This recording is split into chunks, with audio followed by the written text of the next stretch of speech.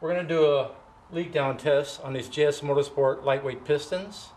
We've got total seal rings and got 20,000 miles on these pistons and rings. They've been in there for 6 years.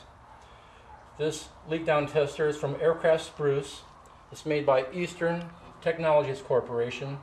It has a 40 thousandths orifice. And I'm running about 50 pounds pressure, because if I run more than that, it wants to take the wrench and spin it right out of my hands or loosen the nut. So we're going to open up the valve now, see what kind of leakage we have. I'm at top dead center. Okay, both gauges are reading exactly the same.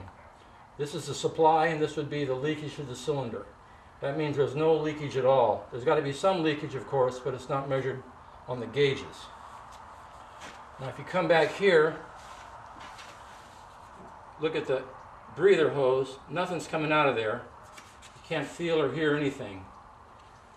If you put a glass of water in there, you'll see some bubbles, so there is something coming out, but it's negligible. Okay, now I'm going to rotate the crankshaft forward so I'm into the power stroke. This is where you usually see the worst leakage, because most of your bore wear is on the front side of the cylinders from the power stroke.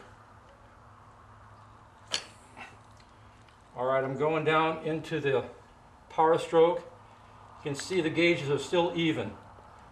I'm rotating it further, further.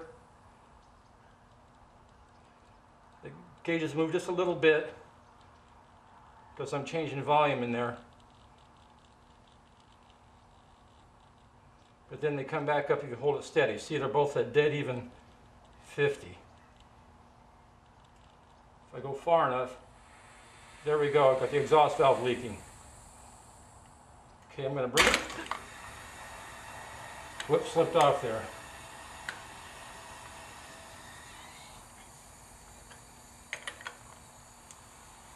Going to bring it back up to top dead center.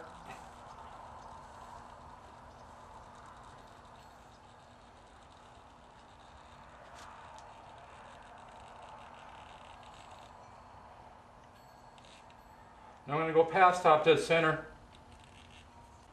into the compression stroke. Okay, I'm on the compression stroke side now.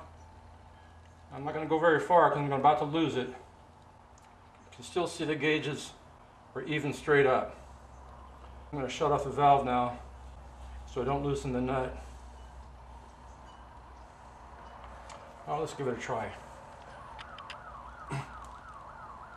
It's not that bad, but it's a little risky.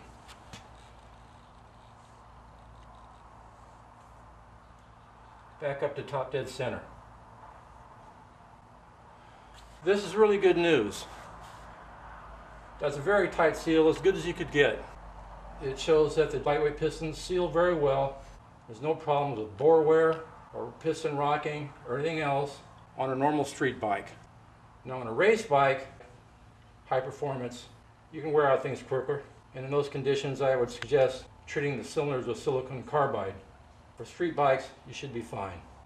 Like I said, it's got 20,000 miles on this bike, same rings, same pistons, it's for 6 years. I'm very happy with this setup, and I hope to get another 6 years more out of it.